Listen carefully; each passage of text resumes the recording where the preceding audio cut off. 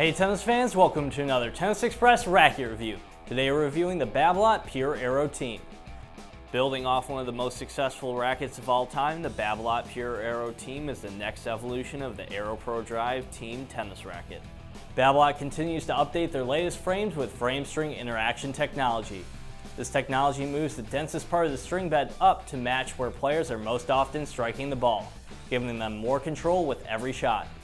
The Aero family has an updated version of this technology called FSI Spin, which has a broader weave and oblong openings in the grommet for enhanced string movement.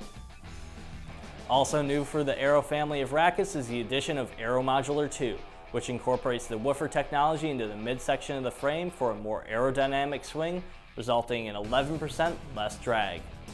The Pure Aero Team is the second latest in this new generation of Aero rackets. This 10.6 ounce frame allowed me to generate racket head speed easily.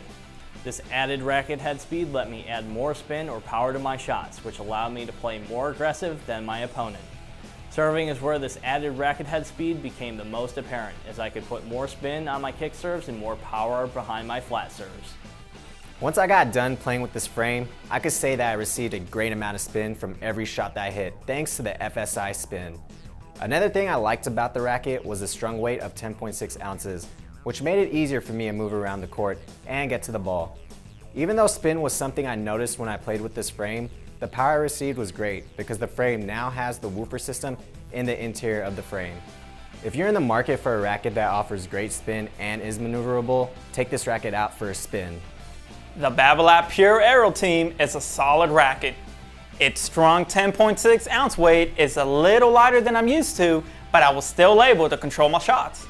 The 16 by 19 string pattern let me put ample amount of spin on the ball, ensuring me that I could swing through without overhitting the shot. Depth wasn't an issue for me with this racket. Finding angles was my challenge. For example, I had issues trying to put both depth and sharp angle on my cross-court forehands. My angle volleys weren't as crisp with this racket, but I had no issue putting depth into the volleys. I would recommend this racket to a player who has mastered control and is wanting a bit more spin and depth on their shots. Ready to make this racket yours? Visit us at tennisexpress.com to check this racket out.